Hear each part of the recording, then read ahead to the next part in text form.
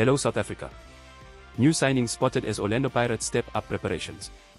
Orlando Pirates have completed their first day of preseason training in Rustenburg on Sunday, and 3 of their new signings were spotted in a club video. Pirates are set to jet off to Spain for the next part of their preseason this month, and it is clear that they won't just be doing training drills there. Pirates ended the 2022-23 local football season with 2 of the 3 pieces of domestic silverware available, and soon it will be time for the Buccaneers to go again. One man who will be pleased with the effort of these players is coach Qoshe Rivero. The Buccaneers, however, through both coach and players, have made it very clear that they were not satisfied with winning just the cups, and that they should be challenging Mamelodi Sundowns for the DStv Premiership title. Those sentiments echoing those of Pirates legend Benny McCarthy, who has also set higher objectives for a side he helped win a double treble with.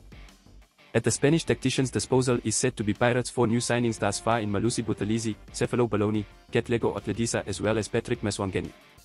In a video released by the club, 3 of those players in Balloni, Otledisa and Maswangeni are spotted. Take a look at the video below. Please subscribe for more news updates. This is Luke for the South African.